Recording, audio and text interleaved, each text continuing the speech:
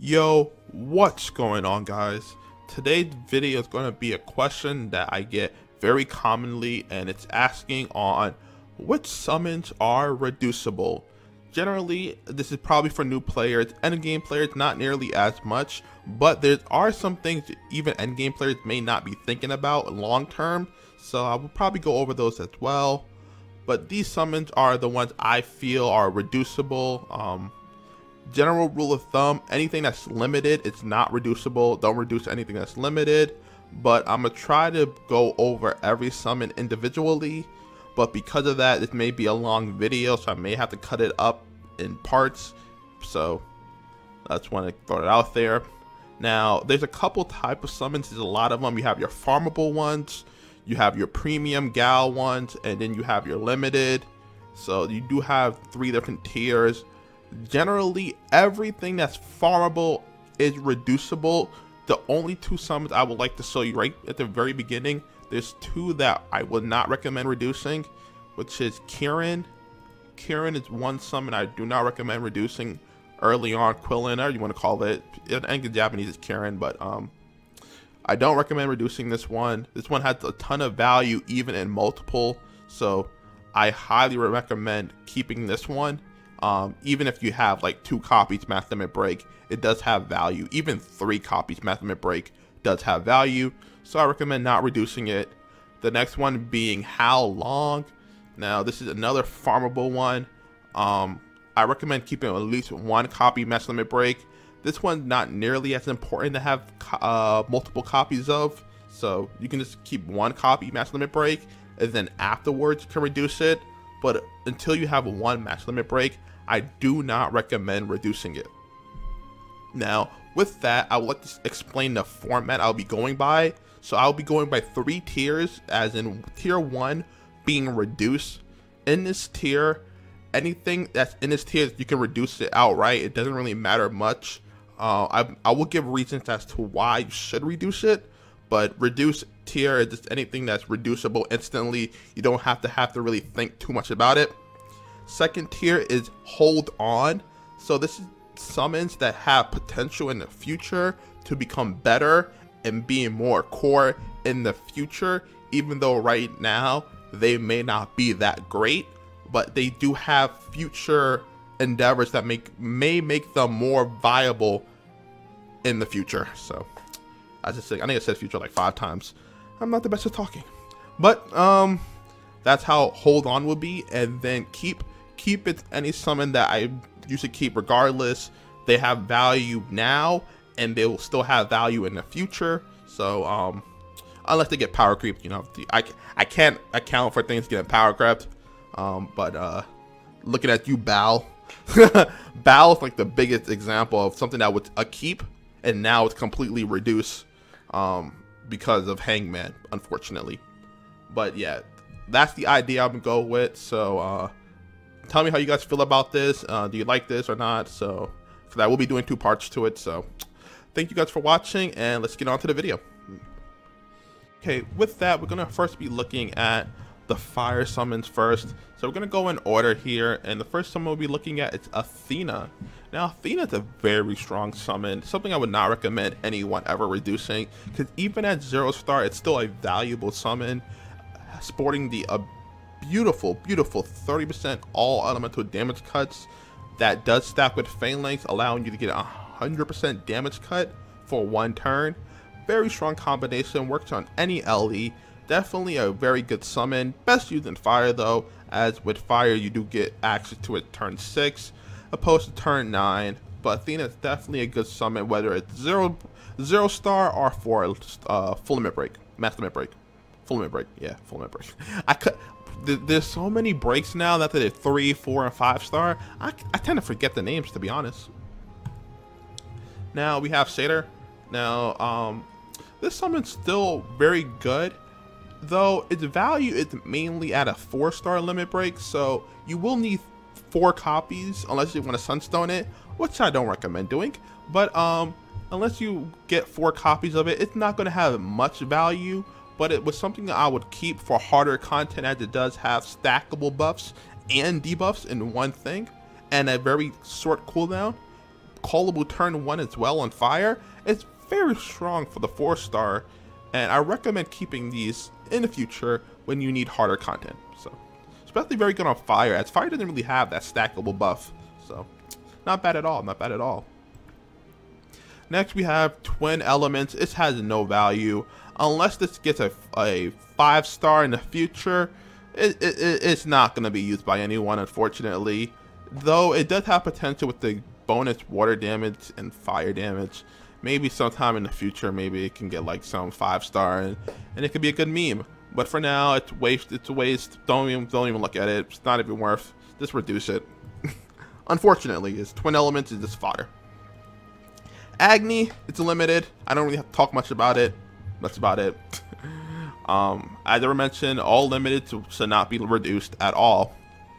Now, Prometheus. Prometheus is the fire carbuncle for, well, fire, right? So, this is still valuable. The bunkles don't have nearly as much value as they used to have due to people having much more damage in their grids. Now they're mainly used as damage cuts. However, with the upcoming 6 dragons, bunkles may have more value again in harder content as a way to cut damage and still boost the damage if the bosses do have very high damage, high defense. So I would hold the bunkles as they do have value in the upcoming content for the 6th anniversary. So if I was you guys, I would definitely keep it very strong for on Ellie.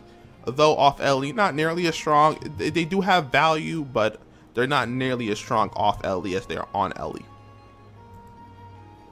Now we have Cephalins. This summon is pretty bad. It doesn't really have much value. The big boost to attack you gain from it on a 4-star doesn't really boost your damage cap. So if you're already hitting damage cap, it's kind of pointless. It's not really great. It's not Shiva, and that's all I gotta really mention. It's a fire attack summon, and its name is not Shiva. Therefore, it's irrelevant and will not be used. If you plan to build an Agni grid, you're best off going Devil Agni or something, because no point in running Cephalins, honestly. Next, we have Shiva. It's Shiva. That's all.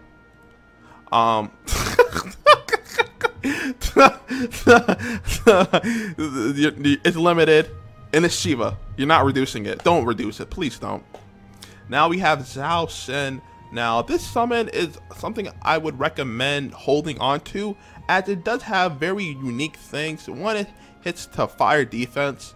Now this is not that important with Devil existing, but in the future this can be more valuable if it allows you to call with a filament break turn 1, as you can cap defense down maybe with fire. So it may have value in the future. Who knows what the high dragons have? Maybe the high dragons have resistance to mist as well, and you need fire defense down. So this does have value.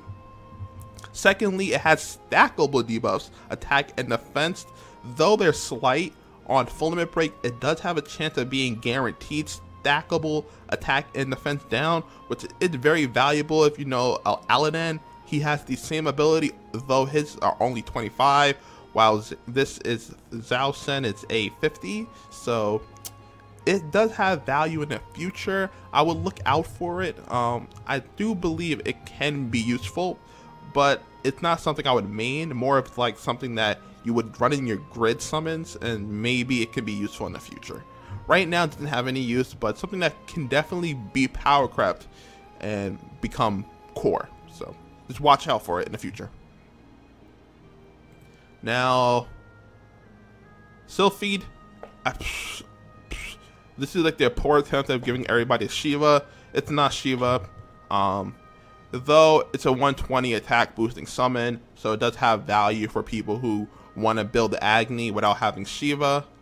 Though I don't recommend it really, but it's for those who want to build Agni really bad and just want to get out the Magna life. So if that's you, you may want to keep it as an option. Just know that I hope you have a lot of Grand Blue alts, because you're going to need your Shiva alts, boy.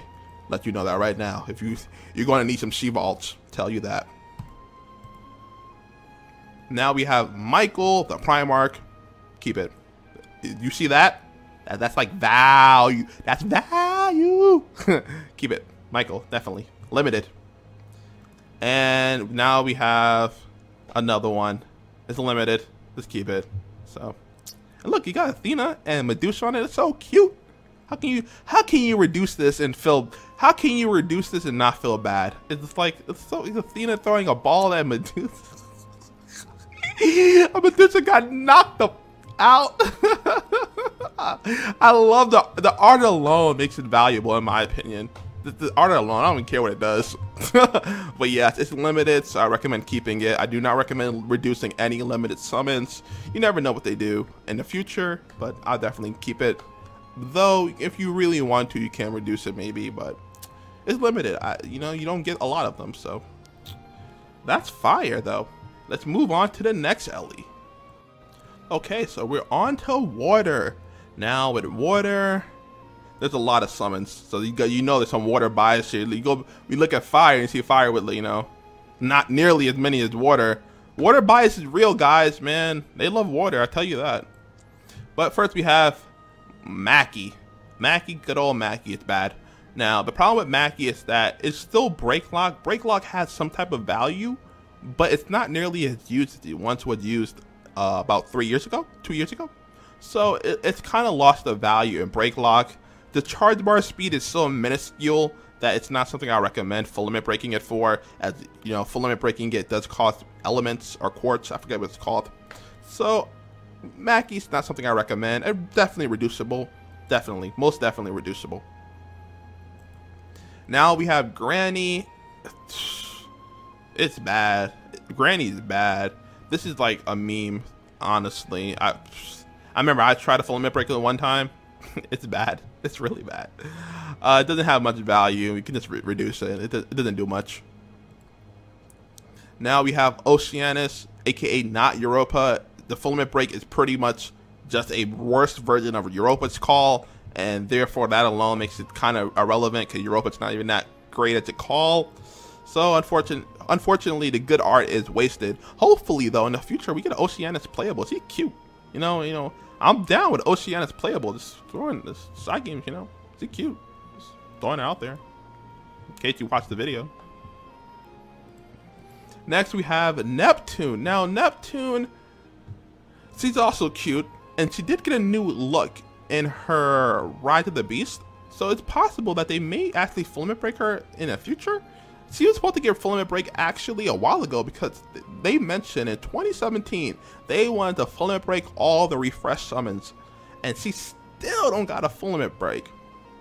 But most of the refresh summons do have a full limit break, so Neptune's full limit break is right around the corner. So I would hold on to her till the end of the year maybe, cause you never know what they're gonna do, and her thighs are so nice. So I mean, she's kind of fodder right now, but you know, I think her full limit break is right around the corner, and we'll see if that ever happens. Cause you never know with side games. You never know. They can just skip it for all we know, like they did for like the last year. Who knows? Who knows? Varuna, the primal for water. It's primal. It's limited. Don't reduce. Kaguya, your leeching summon. Now, I actually hope Kaguya get a 4-star. We had got Kaguya in 2016, I believe. So it'd be about 3 years since he got released in the game. So it'd be nice if she get a 4-star this year. But yeah, Kaguya, limited. Don't reduce it. Next, we have the Whale Bunkle. Literally, the Whale Bunkle. It's a water bunkle. Very strong for Fa. On LD, as I mentioned, the upcoming High Dragons will be on LD, so this will have more value in those harder raids. So you definitely want to keep copies of it for the harder stuff in the future. Bonito. Bonito is the god, the fish, the monster. Now this summon is amazing. Now I would definitely tell you to keep copies of it until you match limit break it. Afterwards, you can let go of it like it's nothing. But definitely want to match limit break this ASAP. It will make your event farming, story farming a lot quicker for most people. There are people who are doing double how long strat, but that's like ultra end game players generally. Bonito is good for like mid game, so not bad, not bad, not bad at all. Keep it, keep it. Now Europa, this was the closest summon I actually got that was limited to hold it. The reason being that the call is not that important outside of maybe Yubaha high level, and that's only if you're really reckless, right? If you're a player that, you know, going to mass autos a lot and then you don't mind dying, Europa's not bad.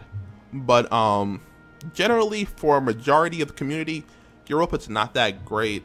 Not to mention that the aura is not that great either, because if you're gonna run an elemental aura, you may as well run Bonito most of the time. So it's kind of hard to recommend Europa, though it's still limited, and that alone, I recommend keeping it, unfortunately, even though this is the closest one that I would recommend to reducing, because it's really not feasible to run in majority of content, unfortunately. I hate saying that, but it's really how it goes. Now, Snow White, just like Zhao Sen, this summon does hit water defense down. Who knows on the full limit break if it allows you to call it turn 1 and it does hit 25 water defense down. I feel that it's definitely viable and very good. So with that, I may tell people to hold on to this. It does also give sleep, and that could be upgraded to coma in the future. So, you know, with power creep, I think Snow White can be very good in the future. Right now, she's not viable, but it's something I would hold on to just in case in the future she gets a good 4-star. And, you know, she could be very, very good.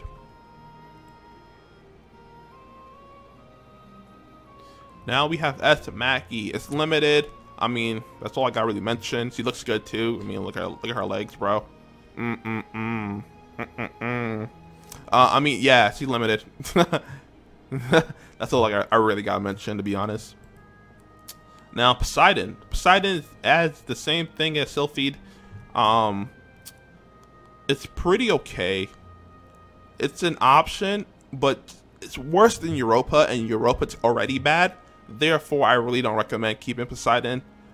You have Bonito in the element, so it's no real point of having Poseidon at all. So I would recommend reducing Poseidon, because of Bonito existing, it's kind of not that valuable to run Poseidon right now. So unfortunately for the god himself, he has to become fodder. And the last one is Gabriel. It's limited, and that alone gives it value. It's also a damage cap booster, so pretty good, pretty good.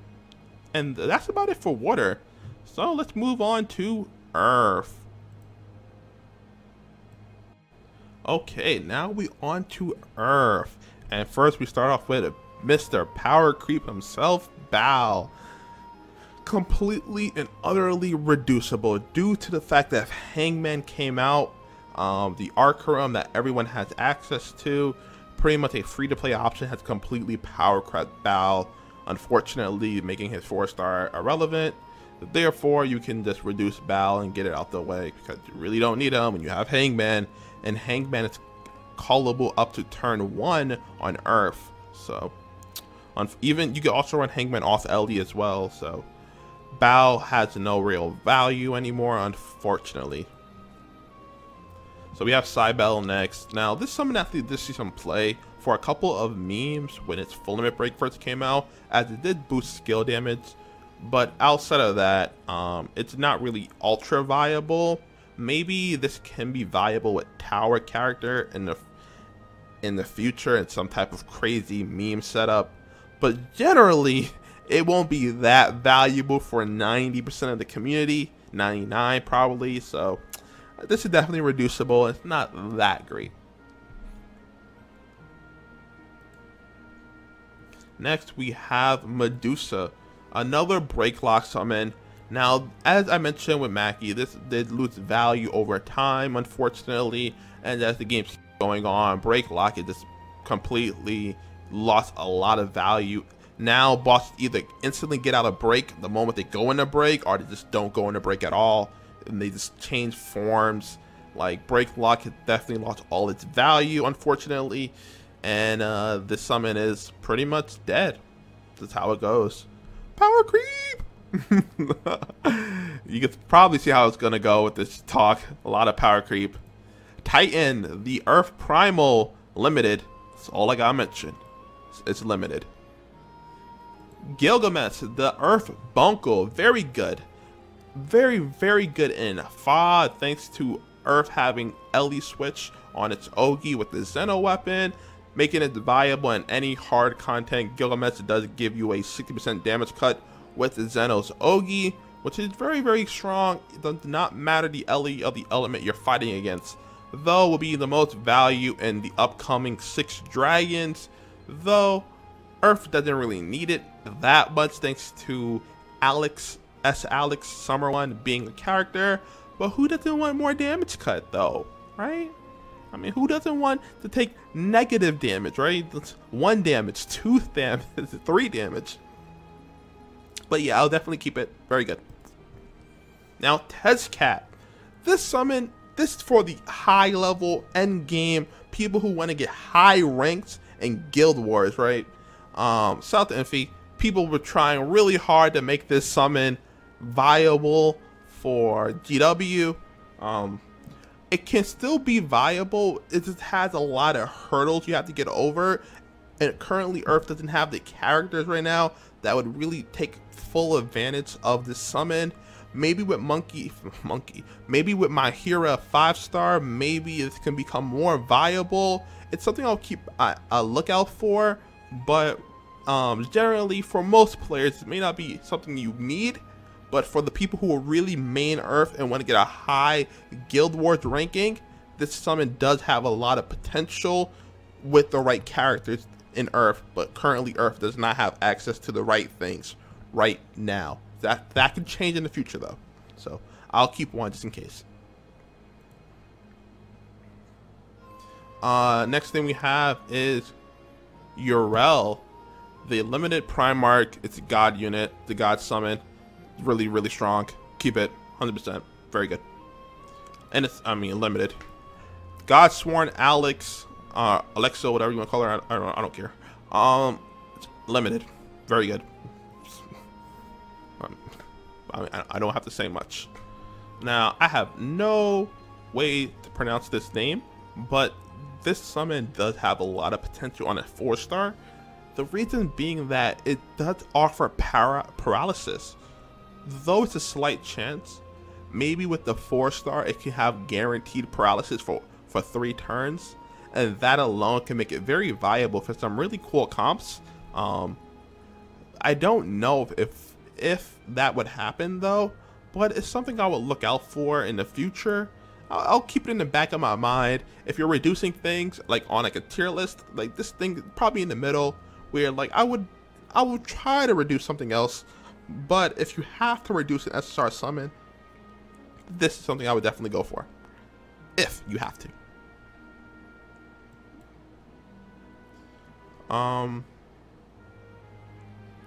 Afterwards, we have Gorilla. Now, Gorilla has been very popular in all the new Earth on LE low defense content. Gorilla giving Earth the ability to have, I believe, 30% bonus damage for 3 turns on activation, only if it's a main or sub summon. Very strong, and also gives a very good boost to attack and defense on calling it. The one problem is that you need to 4-star it, and you need to either main it or sub it, and subbing it is actually impossible because no one really runs a Gorilla in their sub summons. Most people either run Titan, Alex, or Yig. Maybe during GW people may put it in, but currently it's not very common to be found, so you do need a lot of copies of it. So just know it's for the people who really want to main Earth and really want to min-max. So I would keep Gorillas if you're really an Earth main. If you don't really care that much about Earth, it's not that important. Urel does good enough, to be honest. So this is truly for the Earth main. Also, you know, change your character voice, and you know, some people don't want to hear that. Marduk!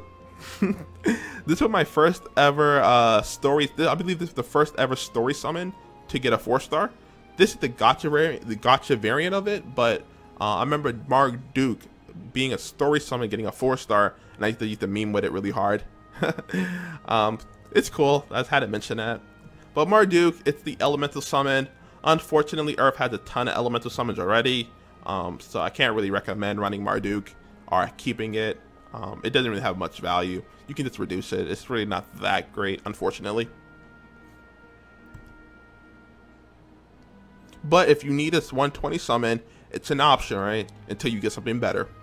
Like early game, right? That's why I have these in hold, because early game they may be useful to you, but once you get into mid game and end game, you can delete them.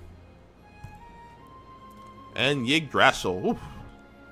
You know, I didn't know you were wearing panties. I'll be honest. When I first saw this, I did not know those panties. I did not notice. But yeah, looks good. She's limited. Keep it. She's limited. I don't think her call is that great, to be honest, but she's limited. Gotta keep it. That's my opinion. But yeah, that's about it for Earth. Wow, we getting through this really quickly. JK, it's been like 20-minute video. Next time on Dragon Ball Z, we will be looking at, oh my god, if they copyright claim me for that, I'll be annoyed. But yeah, we'll be looking at Light, Dark, Wind. Come back. If you enjoy the content, may want to subscribe. I don't generally do this, but maybe you want to. But thank you guys for watching. I'll see you guys next time. Goodbye.